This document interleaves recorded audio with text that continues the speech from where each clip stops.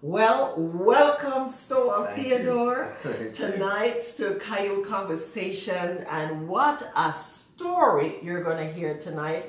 This man has a powerful story. And the reason we're telling this story, you know, the Bible says that he heals our brokenhearted, he sets the captives free, and then he displays us and receive glory.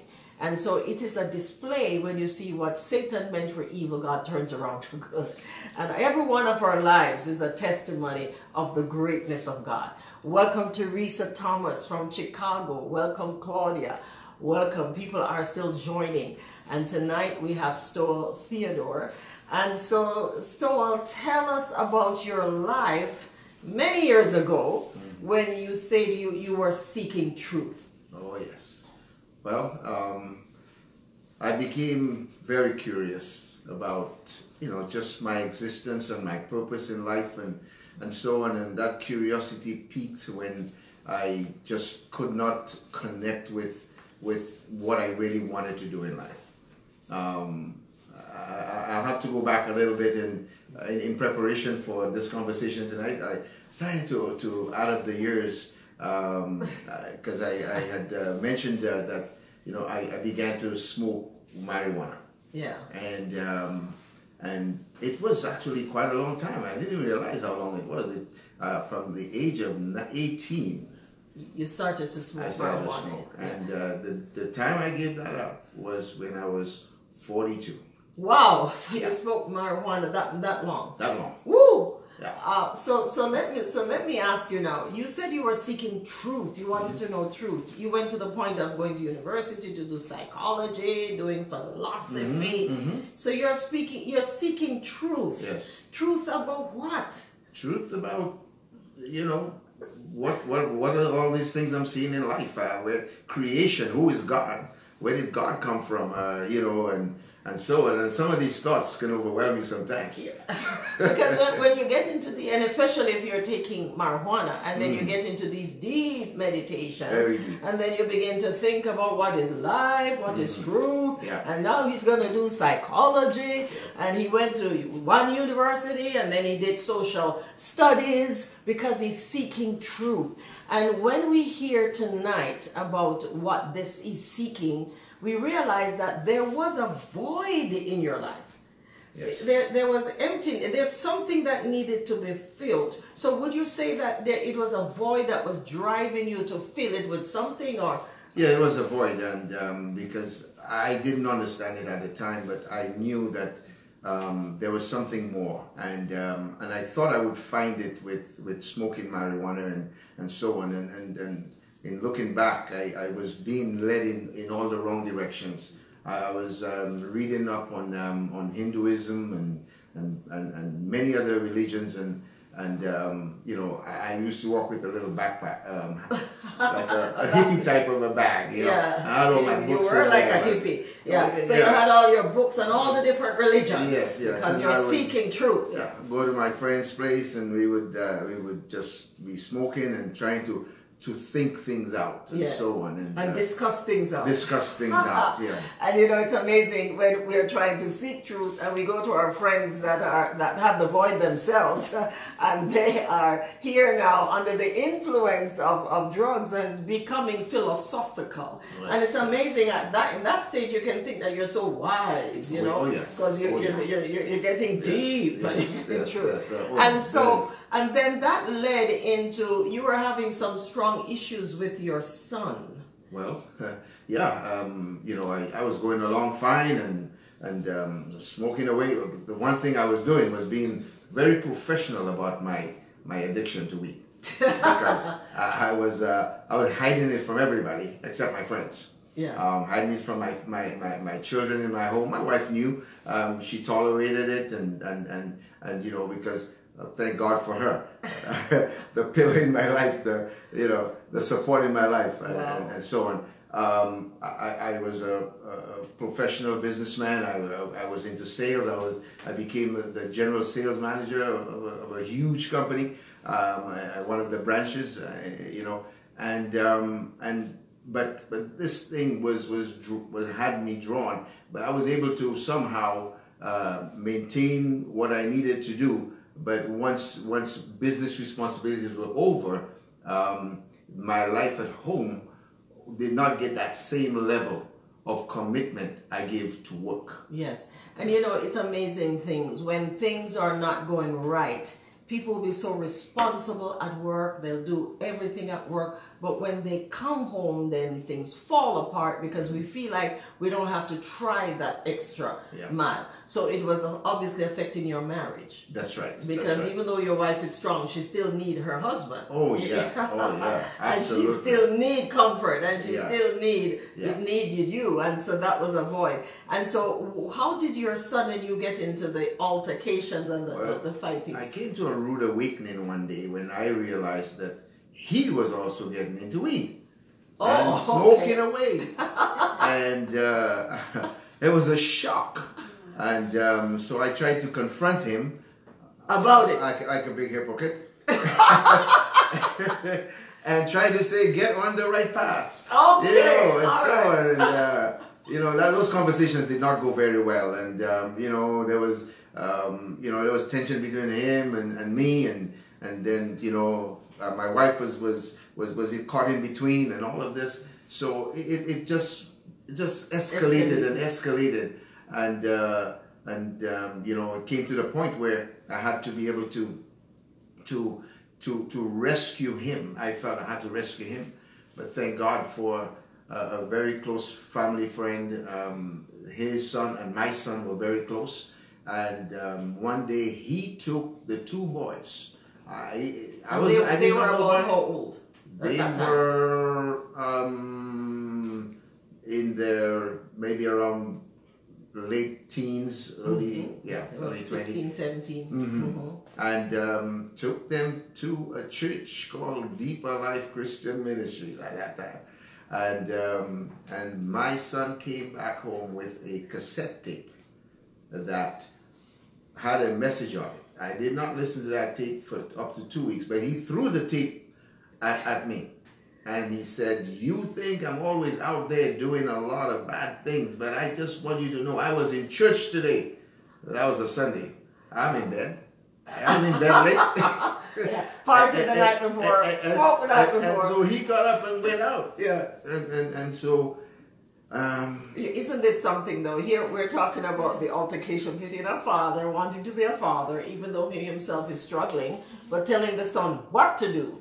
In other words, don't do what I do, do what you're supposed to do. So you're going to try to straighten him out when you yourself is still feeling that void. That's right. And so you can imagine the mother in the middle of this, the home, it affects the marriage, because when there's a fighting with the kids and one parent, it affects everybody. It does. And it became a rough period of your life. It was. On top of that, you know, my wife and I, my wife had accepted the Lord long before me, but she was holding on to the relationship in a way that gave her hope that one day I would come to the Lord. And many times she would ask me to come to church with her, to go to a church close to where we lived.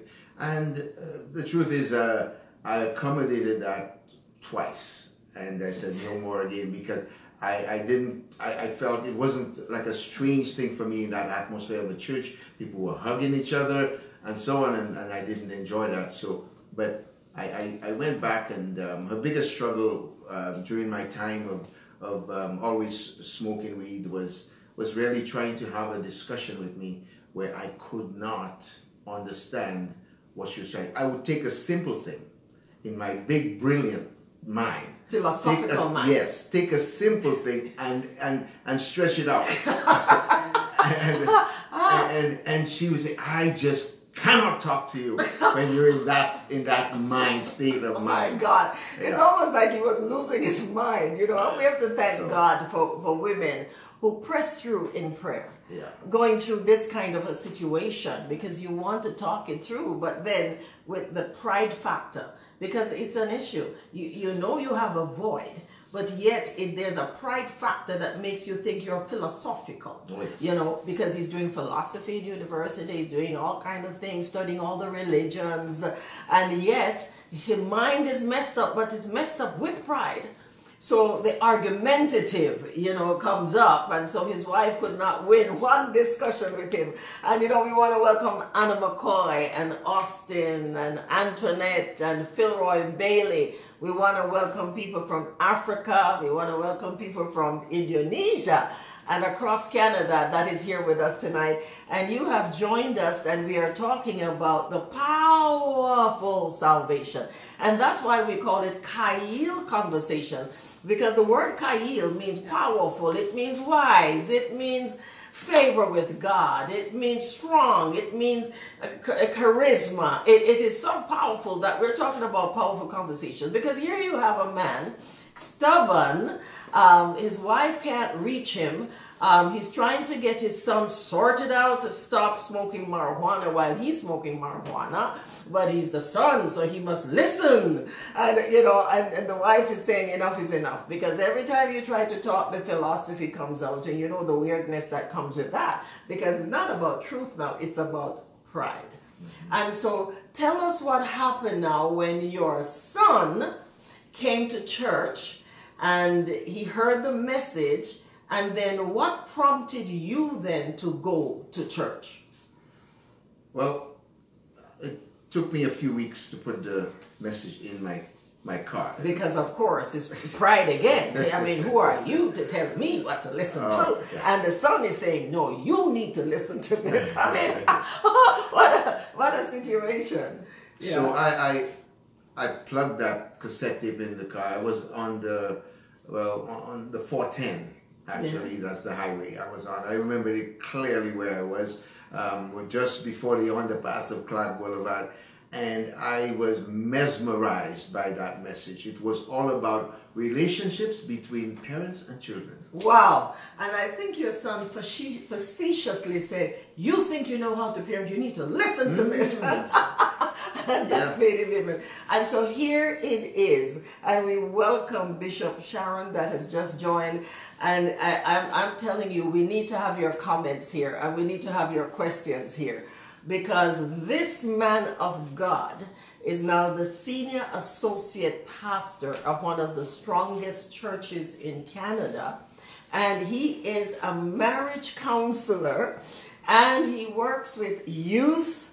And it is just amazing. He is a great father, a great husband, a great honorable man. So you're talking about Chayil glory. You're talking about the powerful glory of God that changed a life. And so if you're going through any situation with relationship and patiently waiting in your marriage for God to do something, this is to show that God is greater than whatever angle the enemy comes with. Amen. Even with a mind that is into philosophy and into all of this. And I tell you, it's not easy to talk to someone like that, because the pride is so strong that, and definitely not from his wife. No. So, so this is so exciting. But the message that you heard in the car was talking about parents and children. Yeah. Nothing I had read up until this point could compare to that word that came from God. And it's with all the philosophy. Obviously, it was your message. It was your message that you taught. And it just, I mean, I played this thing and I listened to it over and over. I went home because my wife wasn't in the car with me. We both listened to the message, and it just kept really bringing a lot of things home to us. Yes. And so I realized that that was such a powerful thing, because I grew up with the Bible, but that was on the shelf most of the time. I never read the Bible. But you were reading philosophy. I was reading all of the books but the Bible. The Bible was always in the house. Yeah. But that was not the book I was reading. Okay. I was searching everything else. Okay. So. And then, so when you came to church then, yes, because your friend whose son was in the same situation, invited you. Yes, I called the father of my son's best friend, and he took them both to the church. So I said to him, "Wow, this is incredible. That's a great message my son brought home," and so on. He says, "Well, would you like to go?" I says, I think I'd like to go, man. Where is this place? So we made an appointment to go down. It was in October 1993. And we got into his car. He drove us down, and I walked into the double doors of the church, and just the color of the building inside as well was so warm. The people were warm. The worship was just amazing. And then, of course, the word came. And I just was like another powerful word. And so, well, my son ended up loving it so much going there that he got saved right away. I didn't get saved right away, but did you keep coming back? Well, we were ready to go back every Sunday, but my son would not let us just go on Sundays. He would insist that we take him there on Fridays as well. Okay. So we went Fridays and Sundays. And so I was ready to take all that in, but, still holding back a little bit. But he was deep into it. And, I always say to him, if it wasn't for you, how God used you, save you. We would have been still stranded. Wow. And so what was the point that you decide, God touched your heart? Yeah. What was it at a service, or yes, what happened? It was a New Year's Eve service in 1993, and I said nothing to my wife. She had already accepted the Lord, but was tolerating me. And she's such a great asset in my life, great support in my life. It's incredible. So we were sitting way in the back in the back row, and she's sitting next to me, and the Lord, the Holy Spirit was just speaking to me. Your message was that day. I don't remember much of it, but all I know is that I kept saying, this is the time, I gotta do it, I gotta jump in. And you made that altar call.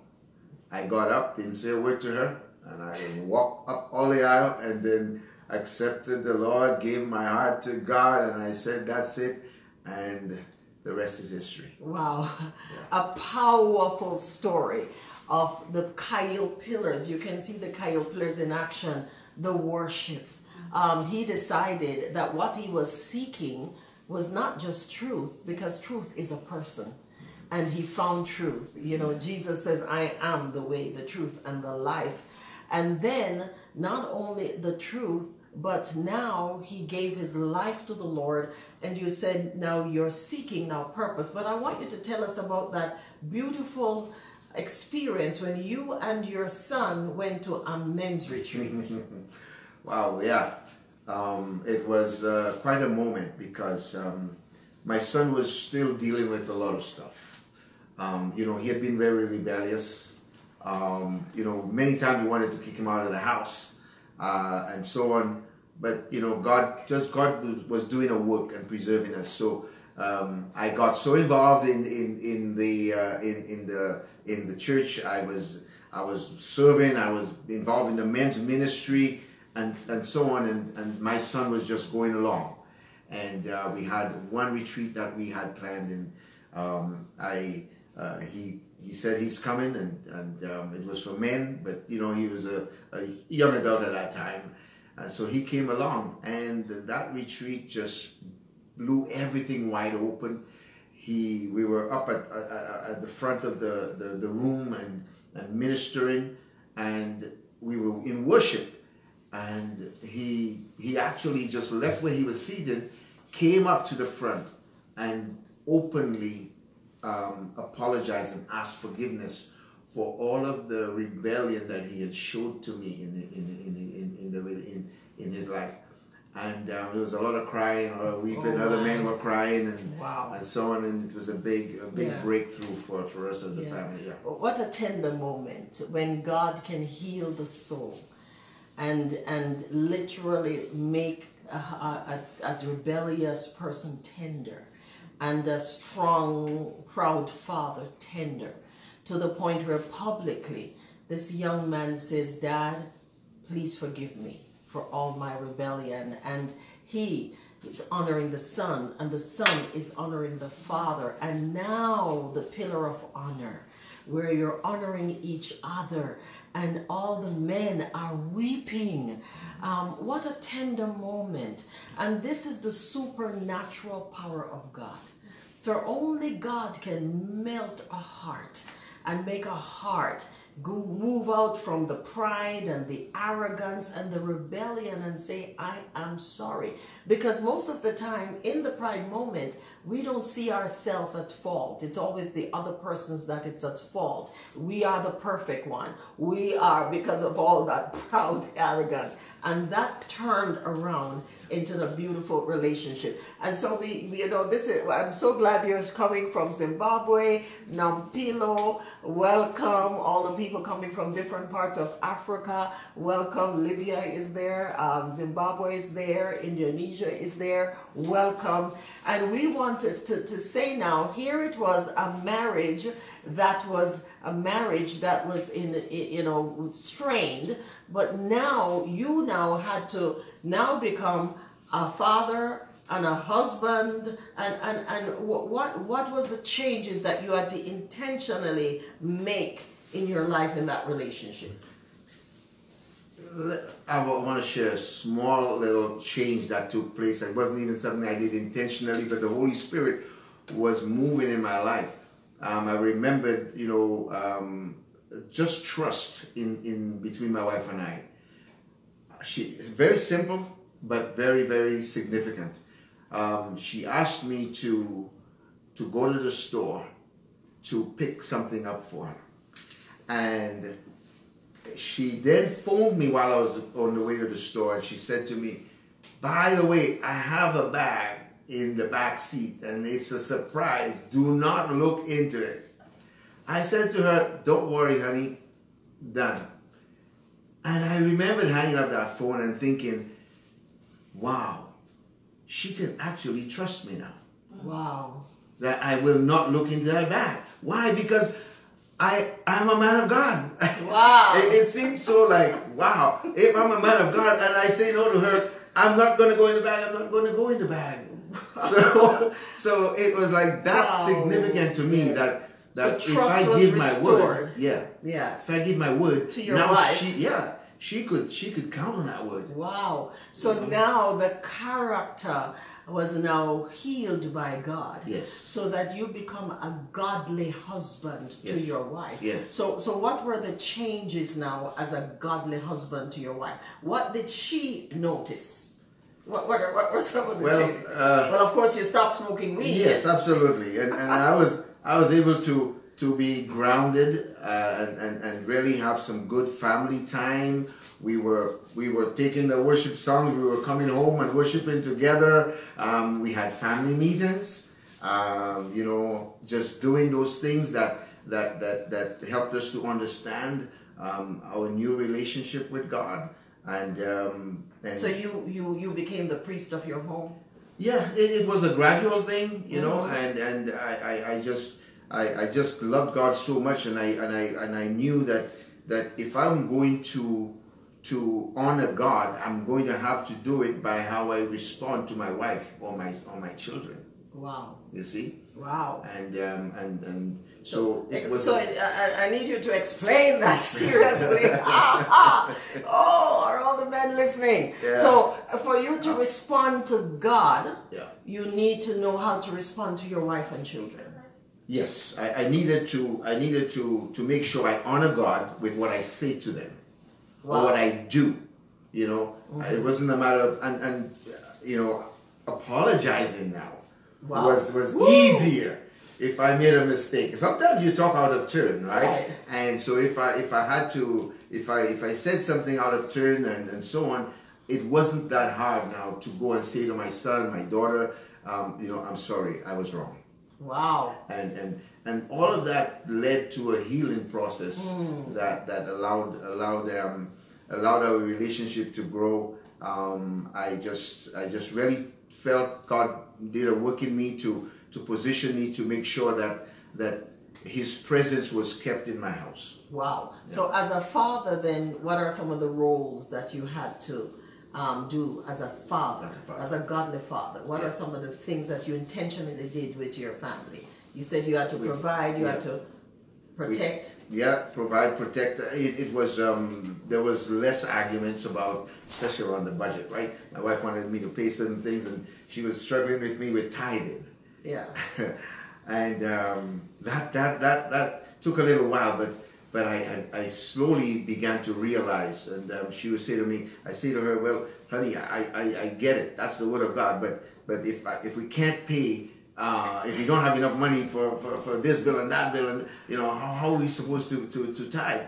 And by the grace of God, again, He brought a powerful man in our life, an accountant, who showed us where we were robbing God. Oh Lord. And the thing about it was, once I saw it, I grabbed hold of it. Yes. And so God was going to work in your life now to bring order. Yes. Because order precedes glory. That's right. Mm-hmm. And again, this topic tonight is about the powerful salvation that saved a family and delivered members of the family from drug addiction. Mm-hmm. I'm here with Stowell Theodore.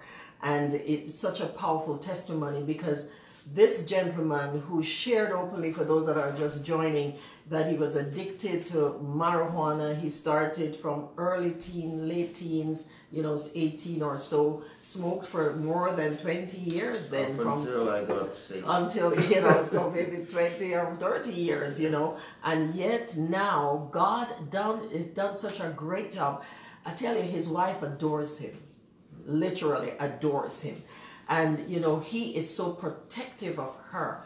It is beautiful to see the love in action, because love is not just a talk, but he honors her, he protects her. She's like a little flower that he has to protect, and then he is her king, so she makes sure he eats right and everything. And so it's just beautiful to see that when each person decides to live like God, in a godly way, and to honor God's word. This is why the Chayil pillars are so important, because what he did was he made these 7 pillars be the focus and the platform for his spiritual growth. He was going to grow in worship. He honored God. He was going to grow in power, the ability to be a great father and a great wife. He was going to grow in honor, so that he honored his wife and he honored his son and daughters, even to the point that he has a son and 2 daughters, and he was able to say to them when he is wrong. And sometimes that's hard for parents, It's always the parents wrong. And say sorry. Well, show me how to do it. Children are saying, don't tell me what to do, show me how to do it. And then to grow in favor with God. He grew in tremendous favor with God, grow in favor with wealth, even as he put his finances right and decide, I must tithe, because that is God's principle. And then he has grown in tremendous influence. I must share a story that this man, when he got turned around for God, he became such a humble servant.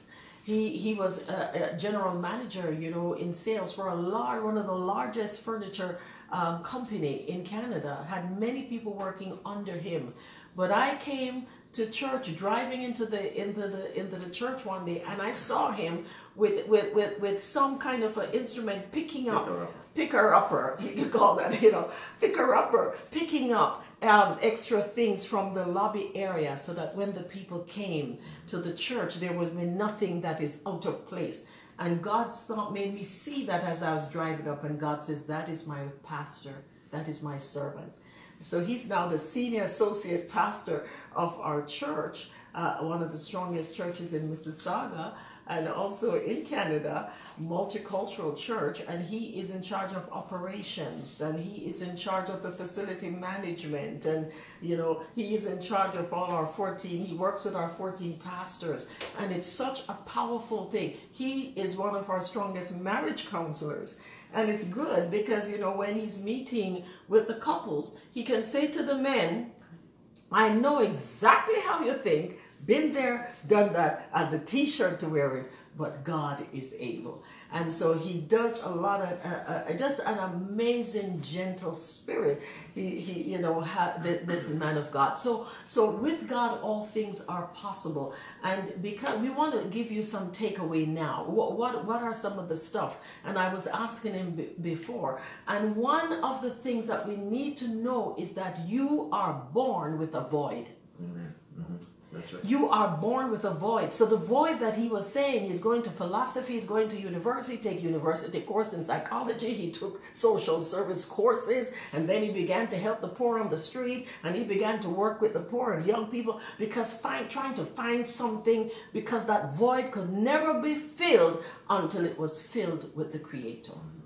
And so you have a void that you will never be satisfied, no matter how much money you have. He had the position, well respected at work, crumbling at home. Why? Because of the void, you don't have balance in your life. And so he filled the void with a person, and that person is Jesus Christ. And then you were looking for truth, you know, through philosophy, studied all the religions. But truth is not just a thing, it is a person as well. Because Jesus says, I am the way, the truth, and the life. So he found truth. And then the void that you have is a void of purpose. Because that is part of the real void. Because even as he was fighting with his son, he needed his father.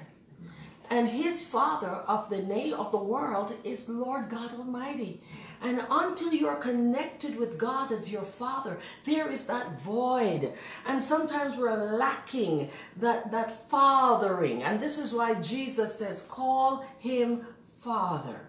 Because he was lacking in the Father God in his life. And sometimes people are thinking, well, it's a male father I'm lacking, but it goes deeper. It is the God, the Father, who loves you and cares for you, and who literally tenderized his son, and now he become purpose in the kingdom of God. He is ruling in the kingdoms of God. And so you're not going to get rid of that void. It has to be filled. Because sometimes we think we want to get rid of the void. No, it has to be filled. It has to be filled with the Jesus Christ, your Savior. It has to be filled with the relationship with your Heavenly Father. And it also has to be filled with your purpose. Because for every one of us, there is a purpose for why we're alive. And so he found his purpose now to serve in the kingdom of God. He is helping many marriages being restored. He is running a strong, large organization in our church. He is ruling in a kingdom. He has purpose. And now God can call him not only son, but he calls him servant. That is the void. And so the void that you might be feeling will never be filled until you fill it with who has made you with the void.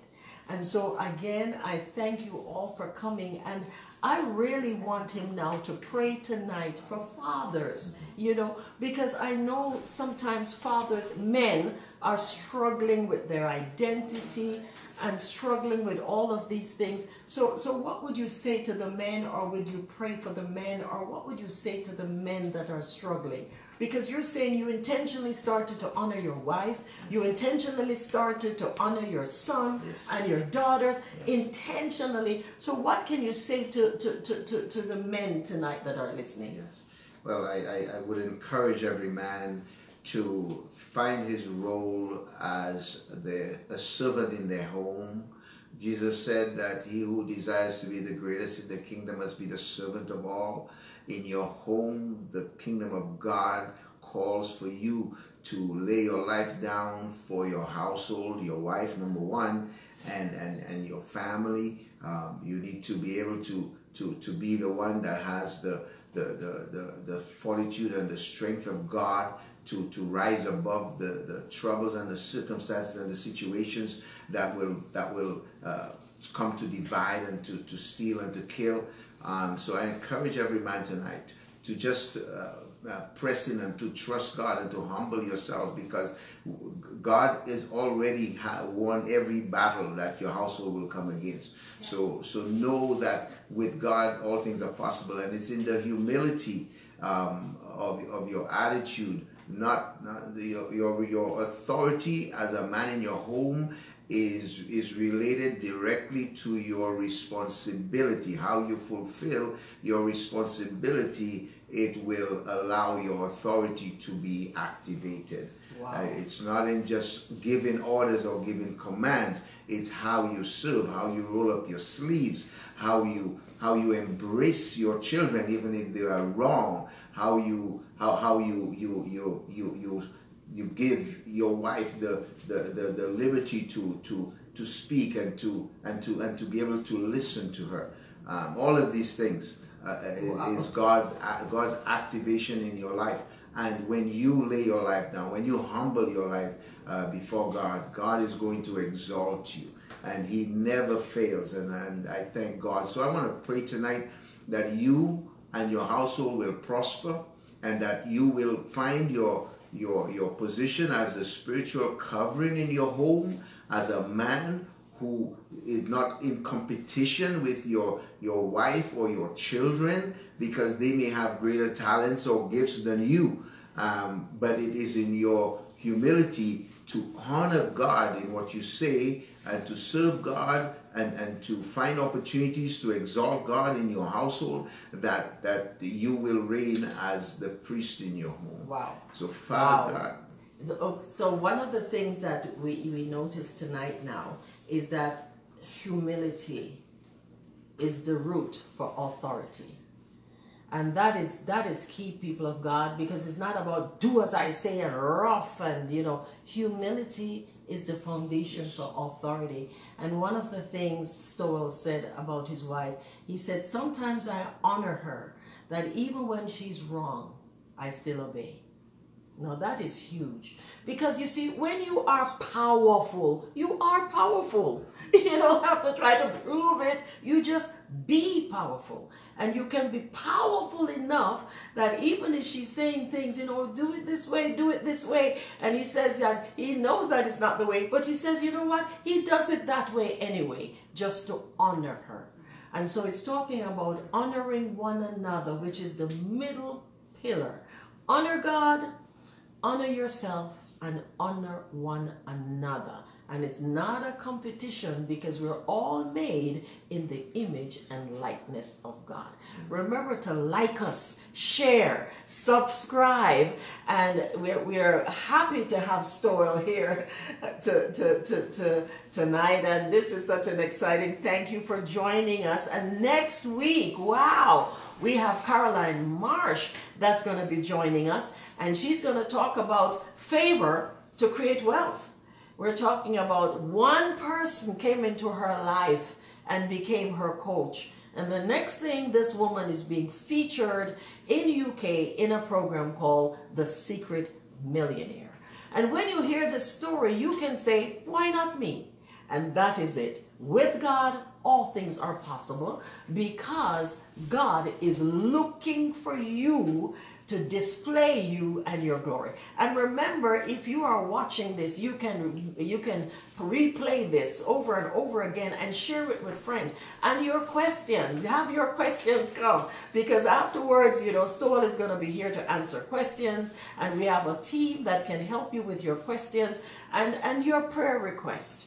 Your prayer request, because that's very important, because I know it's not easy, for you sometimes to do the situation. But if your husband hears or your wife hears, then this will bring the healing, because the tenderness of God will heal your heart and heal your soul. With God, all things is possible. See you next time. And remember, we are a Chayil generation.